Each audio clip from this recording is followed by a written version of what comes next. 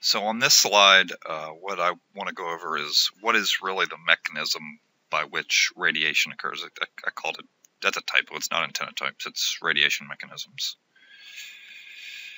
So how is radiation occurring in a antenna? How do we get a voltage and current to physically leave a transmission line? How do the electromagnetic fields generated by the voltage source, which are then contained and guided with the transmission line and antenna structure as a voltage and current waveform, detach from the antenna to travel in free space? That's the question. And so to begin answering this question, let's consider the infinite line charge that we've talked about in previous lectures. And you remember from infinite line that this infinite line contains a charge density of rho sub L, which is measured in coulombs per meter. Well, how much current is flowing if these charges in this line are moving? We know that current is just equal to charge density in this infinitely thin wire times velocity. I know that many of you will see that as voltage, but in this it's velocity, so I'll make it a little cursive. So units for current are amps. We know that charge density's units are coulombs per meter, and then velocity is meters per second, and so we get our basic definition of amps, which is coulombs per second, right? It's charge per second. So we see that this is an accurate definition of current right here. So what I want to do is take this current, and we're going to say that it has a non-zero derivative, and by that I mean it's AC, and it doesn't have to be sinusoidal, but it's just not constant. So we're going to take the derivative of that, which is just di dt, the derivative of current, so this is non-zero. Well, QL, that's just charge density, that doesn't have any time dependency, so that's just going to be equal to QL if I take the derivative of the right-hand side of this equation. But I can take the derivative of velocity because that is a time-dependent quantity, so that's just dv dt over there. So if I take the derivative of the left side, I take the derivative of the right side, and I'm left with linear charge density times the rate of change of velocity. Well, if you remember from your physics days, we could say that di dt is equal to q sub L times acceleration, right? And so if instead of being infinite wire, it's of length I, we just say that we got dl di dt equals L times q sub L A. And so this equation right here is telling us that if we've got a length of wire that's got some sort of time-varying current in it, what will happen is that we will get these accelerated charges that are existing. And this is the fundamental mechanism by which radiation occurs, is that if we accelerate charge, if the charge has some sort of acceleration, which we can accomplish by creating a time derivative with respect to current, radiation will recur. So this is the fundamental mechanism of radiation.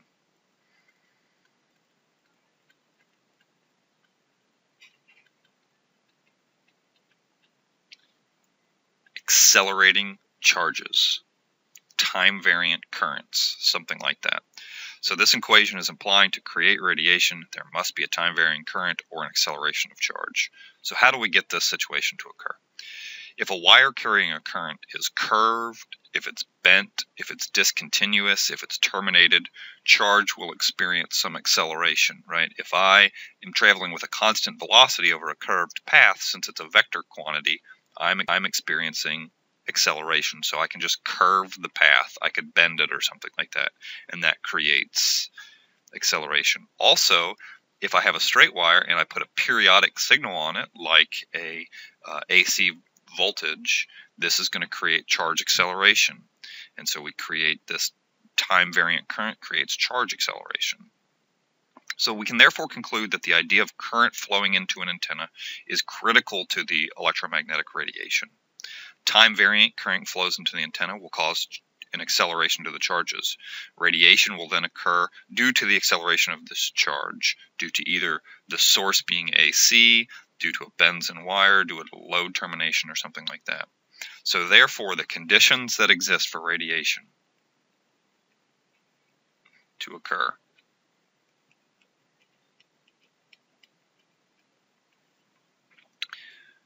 So if we've got charge not moving, that means there's no current, right? If charge is moving, then we have current. There's no radiation.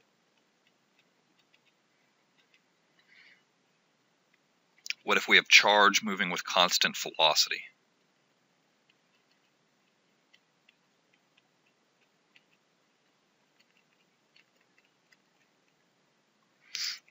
Well, if it's in a straight line, so a DC current, no radiation because there's no acceleration. What if it is curved? Discontinuous, bent, whatever. Radiation occurs because the charge is seeing this form of acceleration.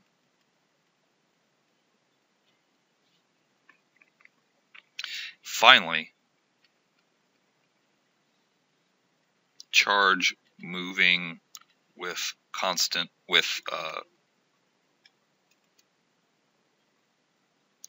say dV dt not equal to 0, so a non-constant velocity, radiation will occur. So this could imply this situation here, or it could imply an AC signal on a straight wire. So typically the acceleration of charge is going to be achieved by bending a wire or by driving it with an AC source. One interesting conclusion from this analysis is that radiation is going to occur whenever a charge is oscillating, even if the wire is straight. So anytime you put an AC signal into a wire, you actually are creating antenna.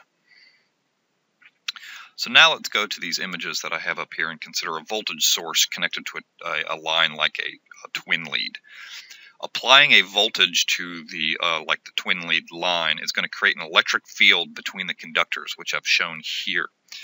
The line of electric field you can see are going to, the intensity of the electric field is going to vary with the AC signal. And I've shown this by spacing the lines differently. And also, since it's AC, the direction of the lines is going to flip. So I've shown that with these little arrows.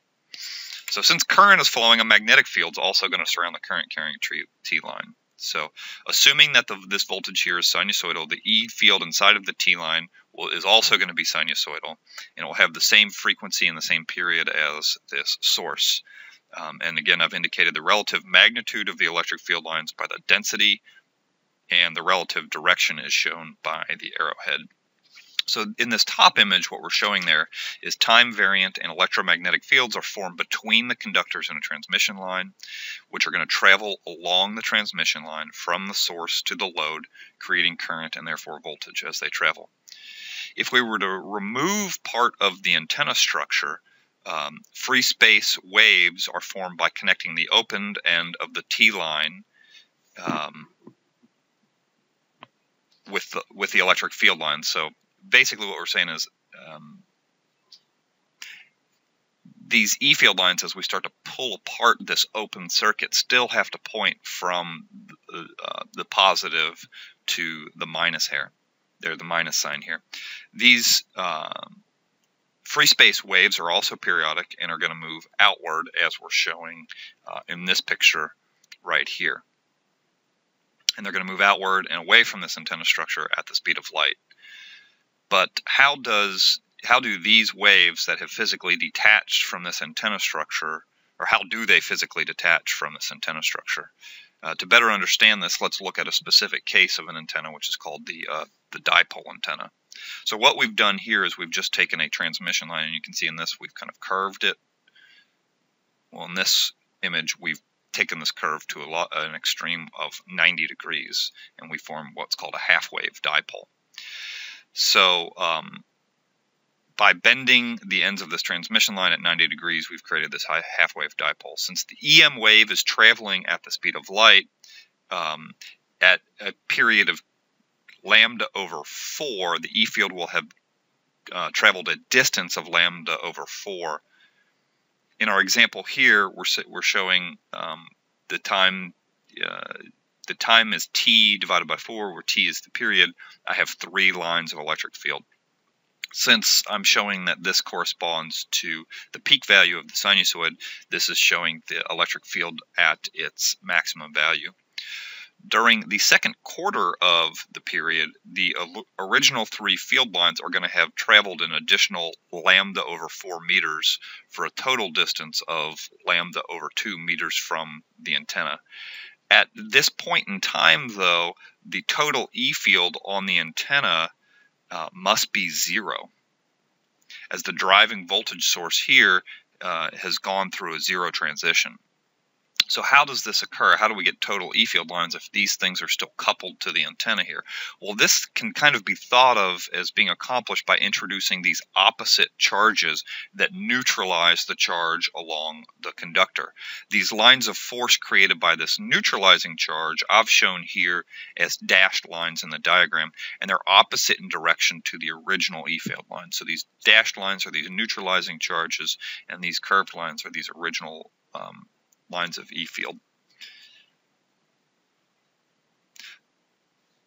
These neutralizing charges are going to travel a distance of lambda over 4 during this second quarter of the first half cycle. The result is going to be that the 3 lines of force are pointing pointing downwards, and 3 lines of force are pointing upwards. These lines of force are then going to combine. The up and the down lines of force are going to combine. And since there's no charge on the antenna, the E field has totally decoupled from the conductor, and the field lines have united into forming these closed loops that we show here. During the second half of the period, the sinusoidal source, the same process is repeated, but in the opposite direction. And after that, the process is repeated indefinitely over and over and over. So I now need to make a critical observation regarding the formation of these closed loops of electric field. Since they have decoupled, they're no longer dependent on this voltage source here. So these lines have decoupled. They're no longer dependent on this voltage source. And this is to say that the EM wave that has decoupled will continue to radiate away from the antenna even after the voltage source is turned off, even after that is no longer on. And we can kind of consider the analogy of waves created in water. If I toss a pebble into a calm body of water, the water waves are going to be created, which begin to travel outwardly. Once the disturbance has been initiated, the waves do not stop if the source of the disturbance is removed. If, however, the disturbance persists, new waves will be continuously formed with lag behind the others, and EM waves behave exactly the same way. If the initial electrical disturbance is short, the created EM wave will travel inside of the transmission line and then into the antenna and are finally radiated as waves, even if the electric source has ceased to exist. If the electric source instead is continuous, new electromagnetic waves are going to be continually formed and traveling behind these others. And for completeness, I just want to point out that I'm showing radiation in one direction. That's just a graphical simplification. Dipoles actually radiate in 2 directions, not just one, and we'll explain these radiation shapes in much more detail. But I just wanted to give you kind of a conceptual overview of how radiation actually occurs.